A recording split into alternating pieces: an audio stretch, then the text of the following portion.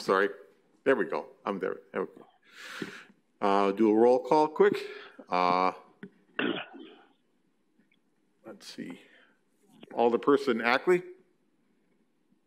Here. Phillips?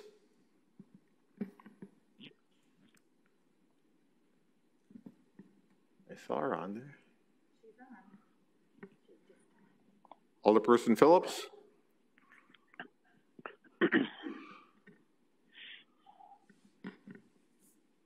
We'll skip ahead to Alderperson Sfoglio. Present. Alderperson Sorensen. Here. Okay.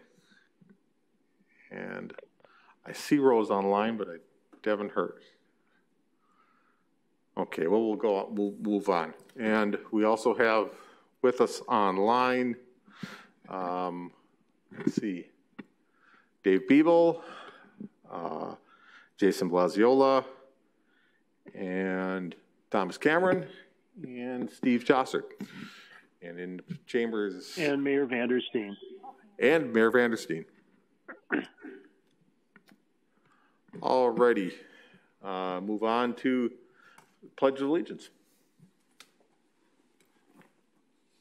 I pledge allegiance to the flag of the United States of America and to the republic for which it stands, one nation, under God, indivisible, with liberty and justice for all.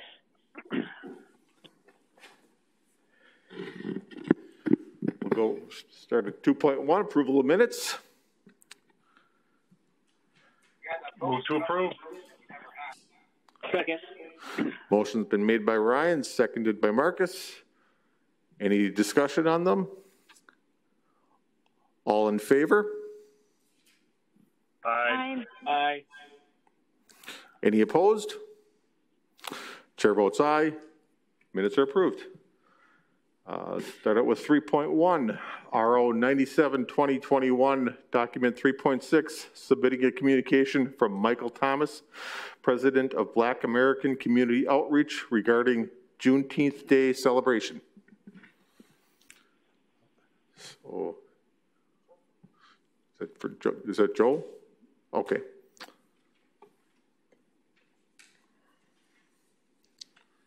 Yeah, this was given to me to write the IFC for, so pretty much everything I know is in the IFC. You know, okay. The request in the letter that was attached was, you know, they've came in, they've secured the date of the Kiwanis Fieldhouse, and they were hoping that the city would either waive the funds fee or pay the fee. So all I can say, generally, the city. Most larger events in the city parks are nonprofit organizations. So basically, all I could say is it's not really been the policy of waiving fee events. Now, in the case that, like 4th of July, where the event is part of the city is part of that, you know, that event as a partner, well, then that could be different. But so after talking with David Biebel, basically we're asking the committee to make the decision on this. Okay.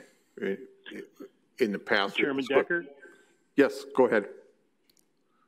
You know, I received this communication from Michael Thomas, who's president of the Black American Community Outreach Group. And last year, I did issue a proclamation for Juneteenth celebration. It was the first time that a proclamation's ever been issued for that event. And last year during COVID, we weren't renting out any of our facilities, but we did allow the gentleman who was planning the Juneteenth celebration to use the land park at no charge so that this event could take place last year.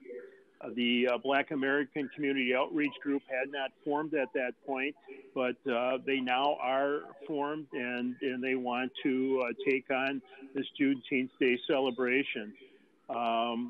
I'm not sure if this is going to be an event that's going to be raising a lot of money with revenues, or if this is just going to be more of a celebration with some entertainment things for the community to enjoy. But it might behoove us to maybe hold this so that we could understand their event a little bit more, and then make a decision on whether or not we want to consider this a city co-sponsored event or not. Okay. Does anyone else have any comments? Yeah, I got this is Ryan. Go ahead, Ryan. I guess I'm interested. I guess I would just be in favor of granting them. I'm trying to turn on my webcam there. I guess I'm in favor of just kind of maybe going ahead and granting and waiving the fees for this nonprofit. I think it's a newer group, and I think this is a good way to kind of show some good support and solidarity from the city to this group as well, for us just to kind of get them started as well. I don't know what their financials are in paying fees and stuff like that, but this is a good way for them to get their name out there and just kind of drum up support. And maybe moving forward in the future, we can have other discussions and conversations about, how we go about hosting an event. But I guess I'll just for conversation's sake, I'll move that we waive the fees for this organization. Second. Okay, motions are made by Brian, seconded by Marcus. Is there any other discussion on this at all? I guess I would be more in favor of holding it as what the mayor requested, but I will go with what the group goes with. I guess I think that it's somewhat set the precedent right now. I think is a little bit. I would like to kind of get set if we would do this, that this would be a one-time thing, and that in the future, because you've got other groups. The Hmong group, the Greeks, they all have, and they all pay their park fees, correct, Joe? I mean, yes, that is correct. And that's my concern is not that, once you open that door, once you open Pandora's box, very hard to close it. Yeah, and I think definitely we should clarify too that this is just kind of a one-time thing, just kind of a startup. Just a startup, good gesture, goodwill from us, and I think if we say that, and I know a lot of the other organizations have had that long consistency and support in the community, but if we can, help any nonprofit, I think it's our obligation and duty as public officials to help be a catalyst for that. Chair Decker? Yes, go ahead, Mayor. I think if we follow through and approve this motion, we could ask them to come and make a short presentation at the council meeting prior to approving, or disapproving this recommendation that Ryan's proposed. Yeah, so I would definitely recommend that, just to have them come and speak. That was, like I said, my hope would be that you have them speak either at this committee or at the council meeting. Is there any other discussion on this? Alderperson Decker? Yes, go ahead, Thomas. One, I guess, sort of mechanical point. So the fees are currently set by ordinance, and as written, there's no provision for sort of waiving those fees. So I would just want to make sure that we're doing that in a way that is appropriate and in keeping with the ordinance that has been previously adopted. So, right now, I believe it's before the committee with a communication and an RO. I think the recommendation or the thought is to make a motion. I presume Alderperson Sorensen, that's sort of a motion to recommend the council waive the fee. Maybe a slight variation on that would be a recommendation to have staff draft a document to waive that fee, which might also be in keeping with Mayor Vandersteen's. I didn't want to change your title, Mayor. Mayor Vandersteen's thought of gathering a little bit more information, and maybe that would move presentation back to the Public Works Committee, potentially. So you would recommend that we hold and we draft a separate document? So it could still be a motion from the committee instructing staff to prepare the necessary documents to effectuate sort of what the will of the committee is. It's just a matter of making sure that it's done in an appropriate way in keeping with the code as it currently exists. So would Ryan have to change the motion then, or? It would require an amendment to that initial motion. Okay. I should, kind of within the spirit of the staff recommendation, you know. I'm also good with it as the second. Okay. So we first have. Mr. Chairman, Dave speaking. And you might want to just have Thomas verify this, but I believe, from my recollection, I used to, as the Director of Public Works, had the ability to waive fees within my authority on other park fees such as this. I think, but this, because it's new, and given the sensitive nature of this, working with the mayor's office and Joe and I, we just wanted to bring it to everyone's attention and not just have it as typically a lot of this just comes to staff level and it's handled at a staff level, in other words. So I'm happy with either way, Thomas, and whatever is the cleanest. I'm happy with that. I just wanted to let everyone know that, though. Okay. Yeah, so I mean, the Director of Public Works and Joe as the Superintendent of Parks have a great deal of authority here. I think I don't know that hesitation is the right word, but wanting to make sure that we've documented this, especially since it's already gotten to sort of to council, just make sure that it is clearly documented what it is that we're doing. And again, I'd have no problem with that. I think that's fine with me. Okay, so I'm kind of. I'll be honest. I'm a little confused. So now, do we still do this motion in this way, or is it just a motion to direct staff? Then is that?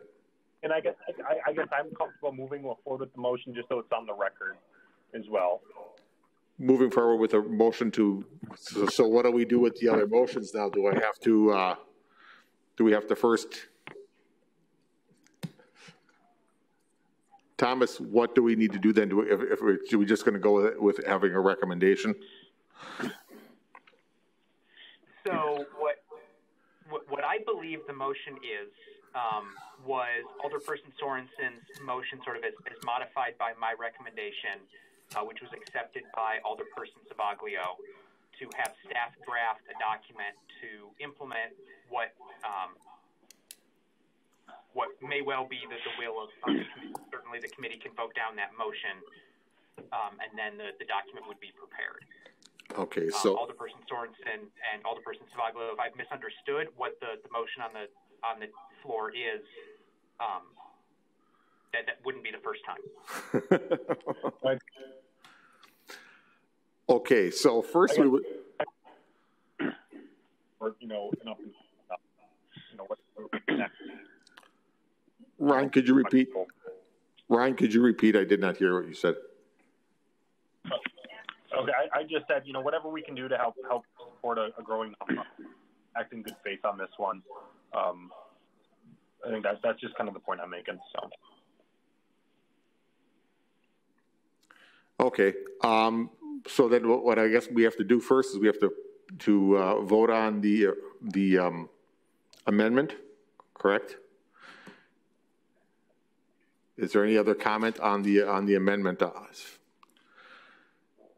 All those in favor of the amendment, say aye. Aye. Aye. Any opposed? Okay, the amendment passes. Then we'll go back to the original proposal. Any other comment on that? All those in favor of that? Aye. Aye. Aye. Any opposed? Motion carries. Chair votes aye. Okay.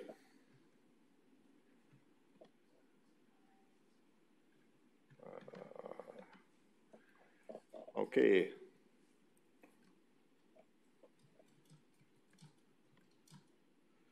(3.2) Resolution 11720, document 4.3, resolution authorizing the appropriate city officials to enter into a master agreement for professional services with Short Elliott Hendrickson Incorporated, SEH, to provide on-call engineering services for the wastewater treatment plant. Steve, is this yours? Yeah. So you might remember earlier in the year we had a similar agreement with Donahue. This is the same thing. It gives us the ability to kind of go out for bids on some of our smaller jobs.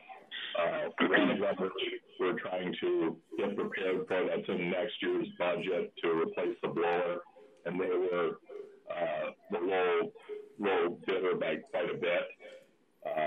And so we just thought we'd have an agreement with them, and as these projects come up, I go out and provide them a scope and see who comes in the lowest, and if they need to do the work, then that's who we go with.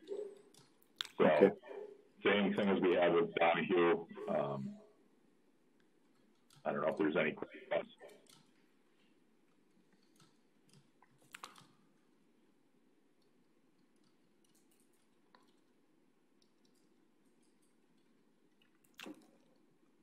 Is there any motion on this or any discussion?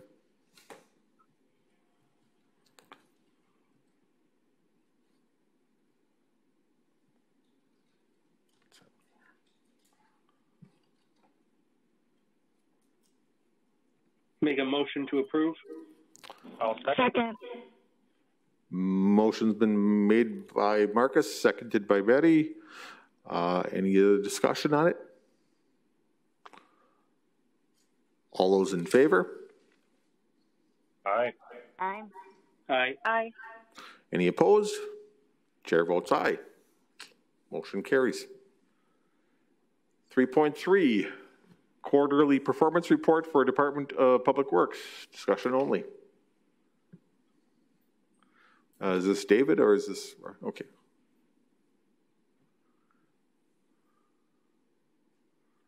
Yes, Mr. Chairman.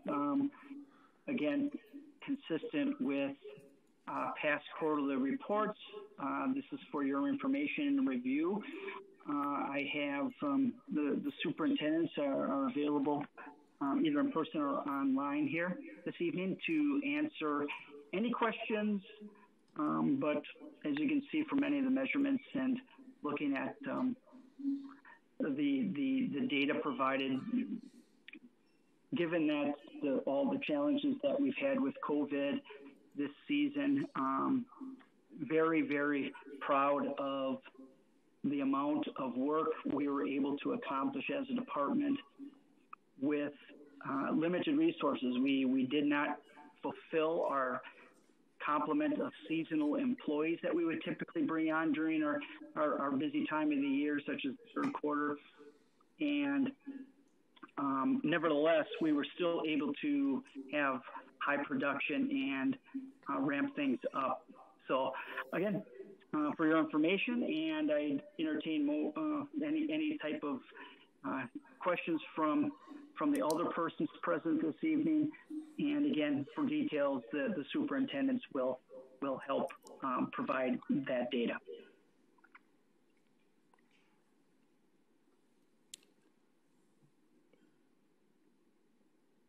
Any questions for Director Biebel?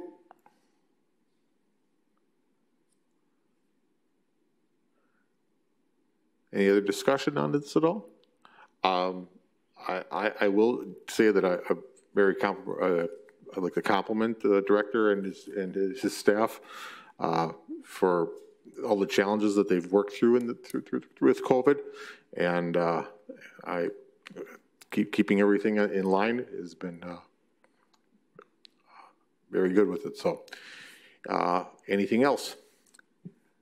Then I guess we'll entertain a motion to, since we've exhausted the agenda, entertain a motion to adjourn. Move to adjourn. Second. Motion's been made and seconded. All those in favor? Aye. Any opposed? Chair votes aye. We are adjourned.